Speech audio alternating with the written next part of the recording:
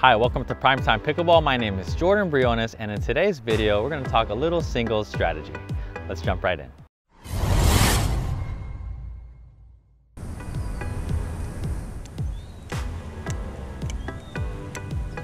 All right, so in this video, I'm going to show you a good way to set up a winning shot as the returner. Okay, so in this specific scenario, this is a tactic that I like to use when I'm playing singles. I personally use this, and I think that this is going to be very helpful for you out there if you like to play singles. All right, so let's go over this scenario. Right now, I have my wife over there on the other side of the court, and this is specifically if you are returning from the even side of the court, okay, the right side of the court.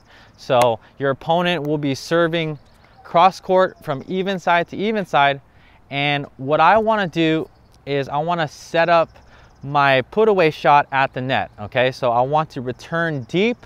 I want to hit this deep return towards her backhand side.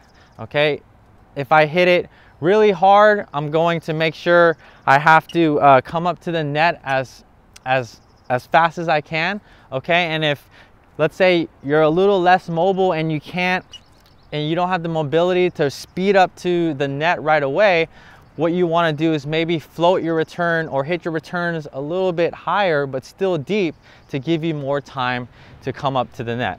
But what's going to happen in this scenario, she's going to be serving cross court.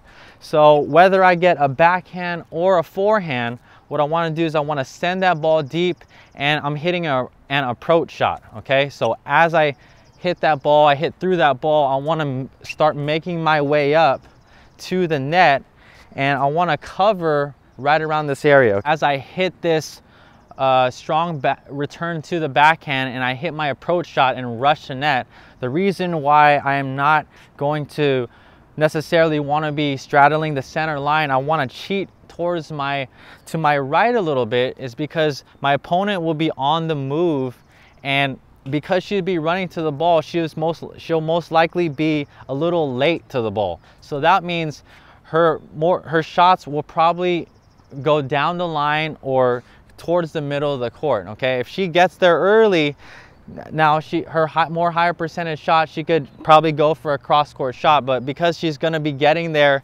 just in the nick of time, she's going to have to try to play a shot which is probably going to be down the line or towards the middle of the court, and I'm here to cover that. Okay, so that's why I cheat a little bit to the right. Okay, and after I hit that approach and come up to the net, what I'm going to do is, because my opponent is probably going to be digging that ball up, because she's going to be moving, she or him is going to be moving, hitting that ball, this right side of the court is most likely going to be open. So the shot I want to hit after that is I want to hit an angle volley towards her forehand side, because she's going to have to run back to that side.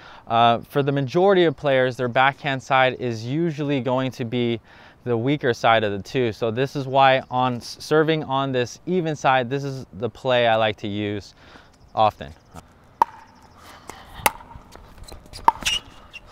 Okay, right, so this is very effective because she's on the run. Okay, if I really get it deep to her backhand, I have a lot of options if she's off balance or on the run. Okay, I'm crowding the middle of the net. It's an approach shot.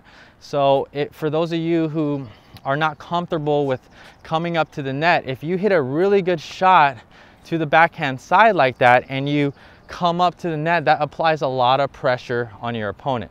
Now, if your turn is very weak or very high, and you know that they have a lot of time to set up for the shot, maybe you want to stay back at that point. Okay, this is only if you know you had a good clean return, and then you want to apply pressure on your opponent by rushing the net.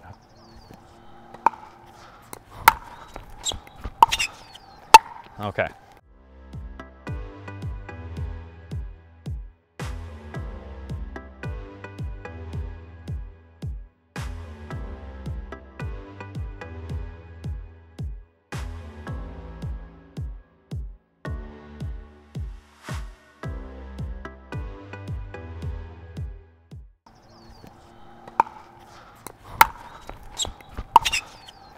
Okay, so that was a great example there.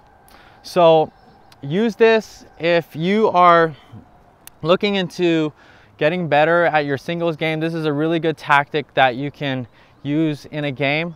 Okay, so remember, try to, on this, especially on this even side, I really try to hit deep on that return, apply a lot of pressure, and after I hit that return, I'm trying to rush the net to apply pressure to my opponent, and usually this angle volley will be open for you depending on the kind of shot that they hit, but 9 out of 10 times this shot will be here for you and as a put away, or even if they get to that next ball, then the left side of the court is now going to be open for the winning shot.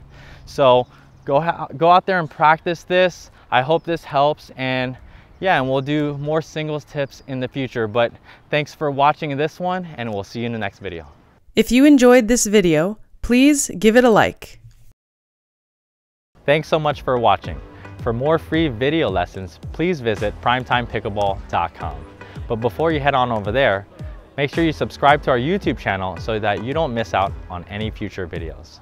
Also, for PrimeTime Pickleball shirts like this and other great apparel, please visit ptpgear.com.